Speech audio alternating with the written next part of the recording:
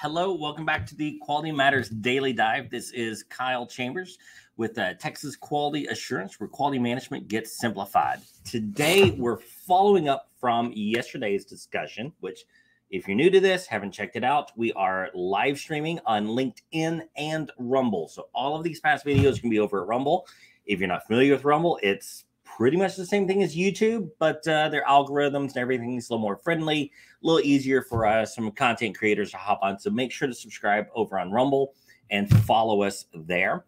But today we're following up from yesterday a little bit, and we're going to be talking about risk-based thinking. So risk-based thinking, when the 2015 edition of the ISO 9001 standard came out, was kind of this bombshell that threw everyone for a loop, and truthfully is still throwing folks for a loop today. A lot of folks have made the kind of connection saying, well, 9001 is now a risk management standard.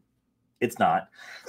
They want to try to treat it in ways that I don't think the standard prescribes, nor is often required for most businesses, especially small and mid-sized businesses, to operate effectively. So let's take a look here then at the standard itself. Now, again, we're using 9001 for all of these, but this idea of risk-based thinking occurs in all what they call Annex SL standards. Maybe I should talk about that for just a second.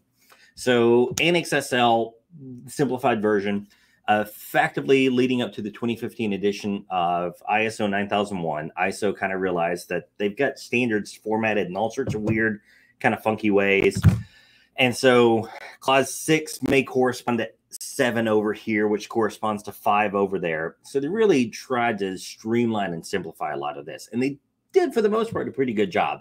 The idea of risk-based thinking is incorporated in all of these different, as they call them, Annex SL standards. So you'll see ISO 45001, we got it. ISO 14001, we got it. Of course, 9001 and others. So let's take a look at the standard here. So ISO 9001, let's come down here to risk-based thinking. Now, at first, when you take a look at risk, you're going to kind of think, okay, well, you know, this is its own new process. These are brand new requirements that we've never had before. So let's take a look here at clause 6.1 under planning. Now, to be clear, this is under planning, which, you know, kind of says a little bit different context for us as we read the standard. But it says when planning for the quality management system, so that means this is something done ahead of time.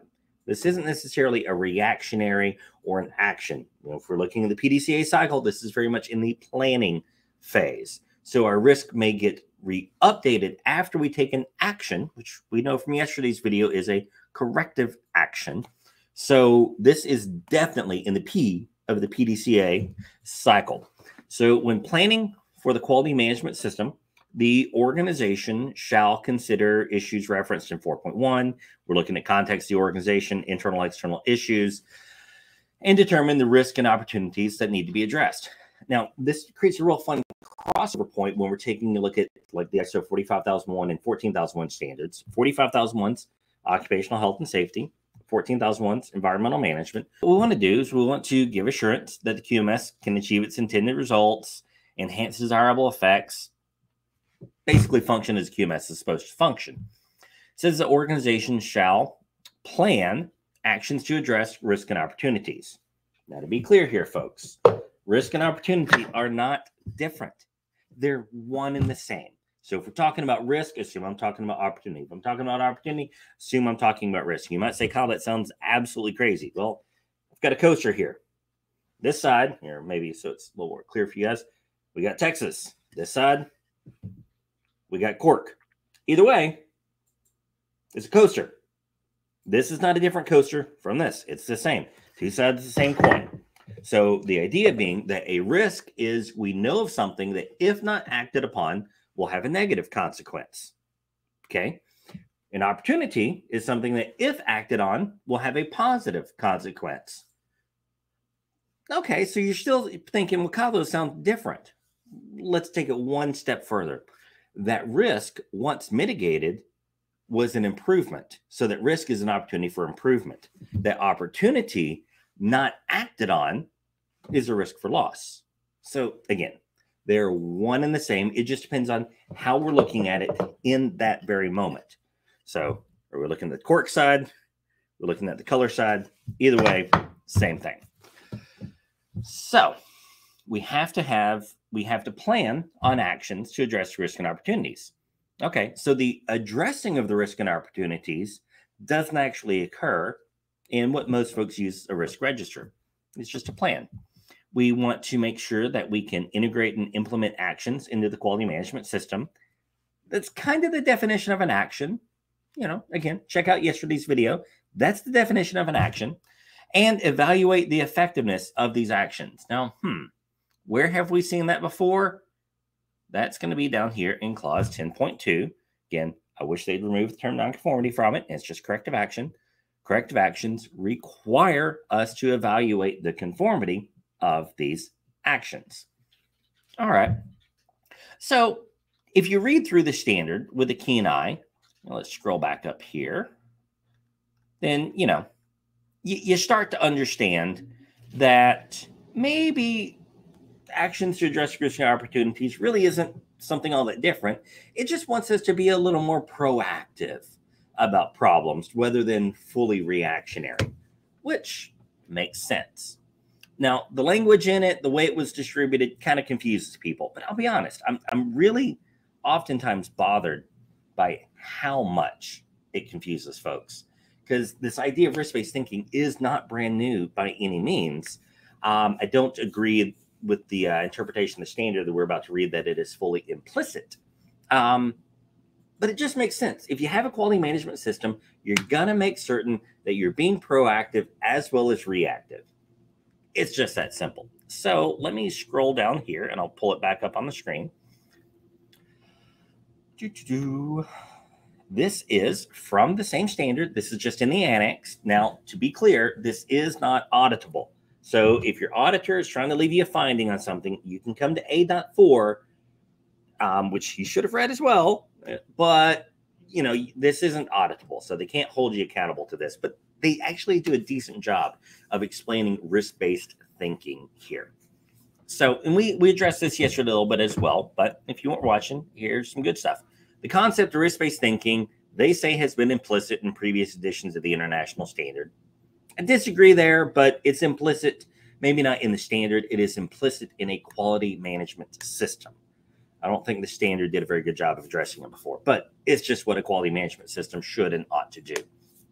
Okay. The international standards, specific requirements for the organization to understand the context, 4.1, determine risk and planning, 6.1, we just read through. This represents the application of risk-based thinking to planning and implementing a quality management system processes and will assist in determining the context of documented information. All right. So we're going to look at risk so that we make certain that we're acting in accordance with the context for our organization.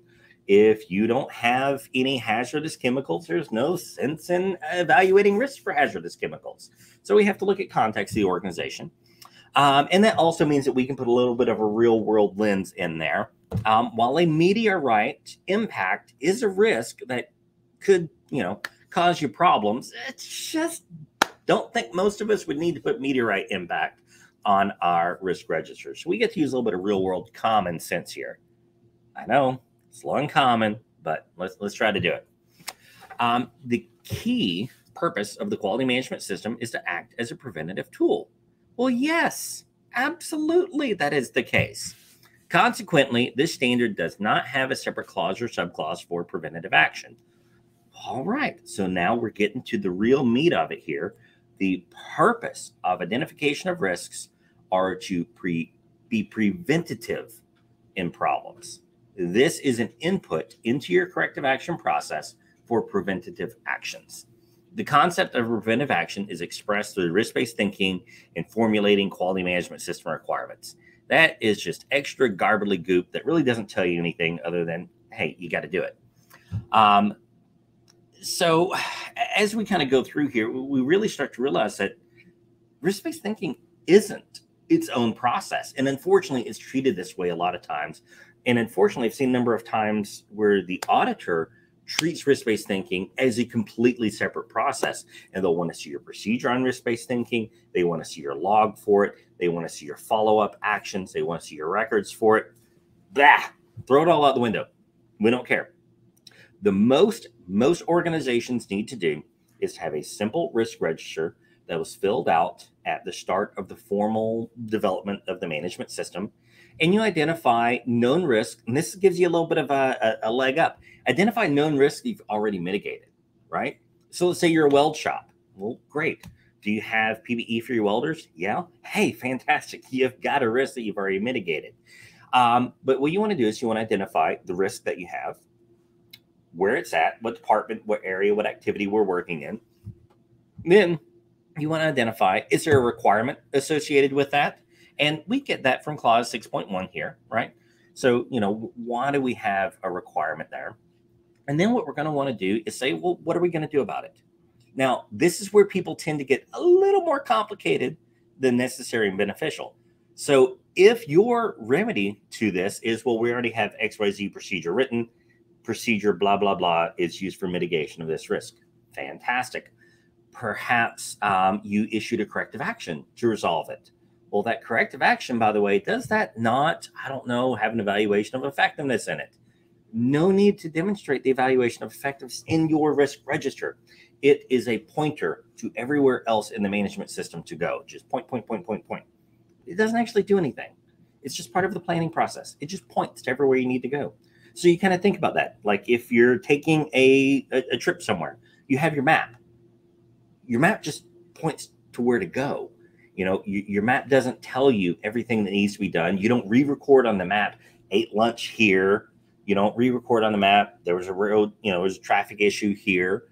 It just points you in the direction where to go. That's what a risk register is. This is our own internal way of pointing where we're going to go. And that winds up resulting in documented information, which the standard itself says is an output of risk-based thinking, and actions, which is an output of risk-based thinking, if we look at it as a process. So it really only has two outputs, documented information and actions. And you need to record a list of these. That's it. Risk-based thinking is not horribly complicated. It is not something brand new to the quality management world. We are not developing a risk management standard here. We're just making some basic, simple documentation.